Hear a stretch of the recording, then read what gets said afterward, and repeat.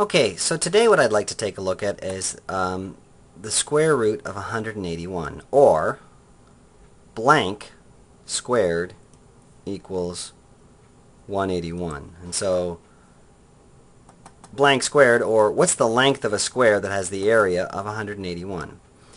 So the technique is to look at one digit at a time. And so here, 181, well, you can see it's bigger than 100, so that means it's got to be bigger than 10 squared, but it's less than 400, which is 20 squared. And so we know the first digit has to be a 1.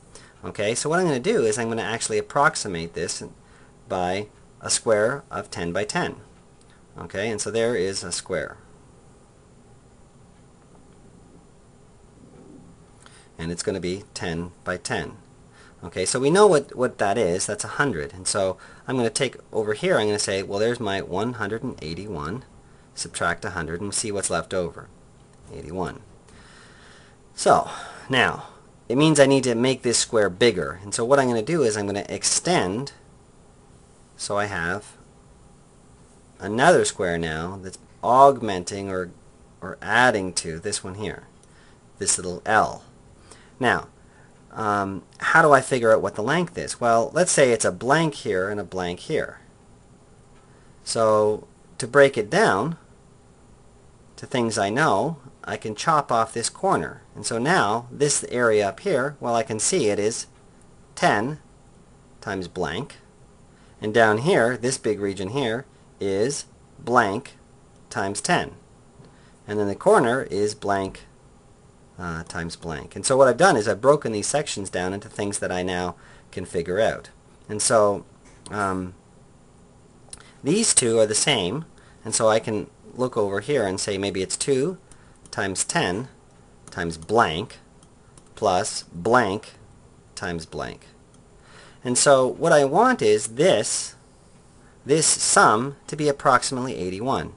And so, well, if I put a 4 in for the blanks, then I end up with 2 times 10 times 4, 80, plus 4 times 4, 16. That's 96, too high.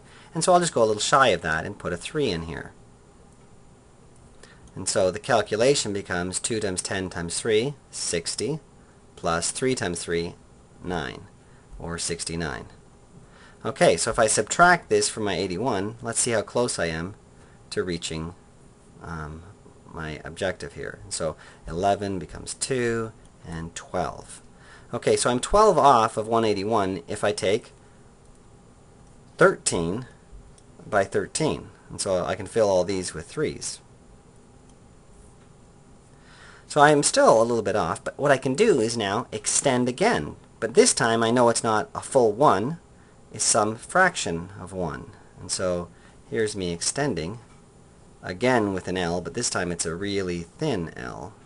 Ooh, not so thin up there. But I use the same technique. I break it down into two rectangles and that little square in the corner. And so, so a new blank, because I don't know what it is, but the area of this one is, now, what is it? Well, it's now 13 times this blank. Okay, so I write in 13 times blank. And similarly, this one's 13 times blank. And the corner here, well, it's just blank times blank, same as last time. Okay, so I'm going to rewrite it over here, and so I get 2 times 13 times blank plus blank times blank. And this time I want it to equal about 12.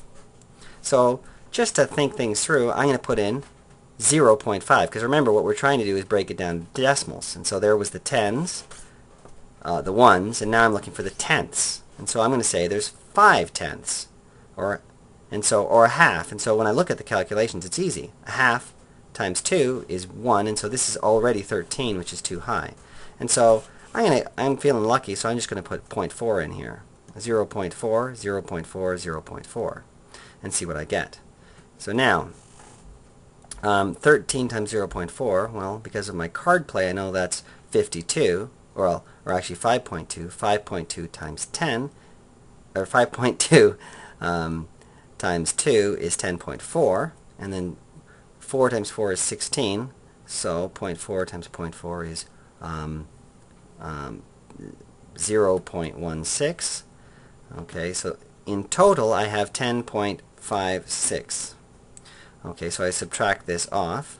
56, have to add in a few decimals there. And so this becomes 441. So 1.44. And so already, if I put in the 0.4s here and here, I end up with 13.4. When I square it, I'm going to get very close to the 181. I'm going to be shy 1.5. And so this is going to be 79.5 essentially. But I can continue. So I can extend a little bit more. Now this is really small. But the same thing's going to happen. I can break it into two rectangles. And these rectangles are, well, here it's going to be 13.4. Well, actually it's going to be blank times 13.4. So that's my new blank. And then it's the other rectangle, which is another blank times 13.4. And then I've got the square in the corner, which is still going to be blank times blank. And so I'm going to put that's what I had last time. And so here, I'm going to rewrite it. And so this becomes 2 times 13.4 times blank plus blank times blank. But this time I'm looking for something around 0.144. And so once again I'm going to estimate this time with the next digit, which is 0.05. And so when I multiply it by 2, it's like 0.1, and so that becomes 1.34. And so that looks pretty decent, so it's a good approximation. Oops, 0.05, 0.05, 0.05. Okay, and so I've done this calculation, so it's 1.34 plus, and now 5 times 5 is 25, which means I've got 4 decimal places, so it's 0.0025. And so in total I have 1.3425. Okay, and I'm going to just have to maybe move this down. 1.44 subtracted 1.3425, and we see that I have 5, and here 7, and 9, 0. So I am very close to my goal, and so I'm maybe 0.1 out. And so after all these calculations, you often wonder, am I actually hitting what I think? And so I'm going to go back and multiply this time. So then, what was my guess again? It was 0.05. And so this is 0.05. And so my answer is 13.45. But what I want to see is if I square this number, 13.45, I want to see if I get what I expect, which is very close to 181. And so 5 times 5, 25, 22, 17, 6. Okay, 4 times 5, 20, 4 times 4, 18, 4 times 3, and finally that. Oh, now the 3 times 4, okay, 12, 13, 9, 10, carry the 1, 4, and finally 1, 3, 4, 5. So when I add this up, I get 5, 2, 0, carry the 2, 9, carry another, sorry, it's 1, 10, 8, 1.